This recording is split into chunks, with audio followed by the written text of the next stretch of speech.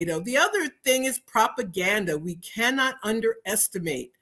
I have never seen I'm 62. I've never seen so much war propaganda in my life as has been directed towards Ukraine. Zelensky is the president of a kleptocracy. Ukraine is completely run by oligarchs and criminal gangs. And that's the truth. That's all he is. And I think but you see the power of propaganda. So he was an actor. One of the oligarchs picked him to run for president.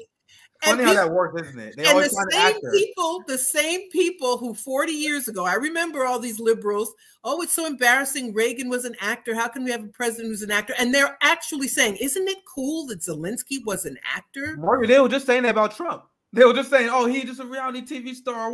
Exactly. And that was a reason to hate him.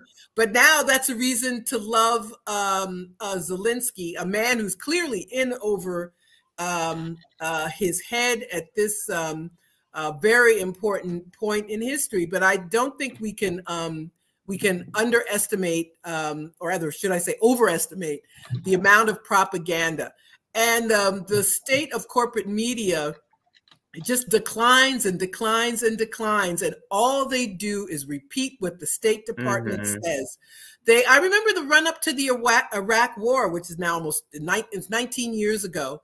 They would allow some dissenting voices in. The New York Times or the Washington Post would have someone in an op-ed saying, I think this is a bad thing. Or now it is done. Those narratives are completely excluded. So unless you have this high level of interest, unless you seek out voices like yours and mine, all you have is the New York Times and NPR and CNN. And the more you watch them, actually, the less you know, the more misinformed you are.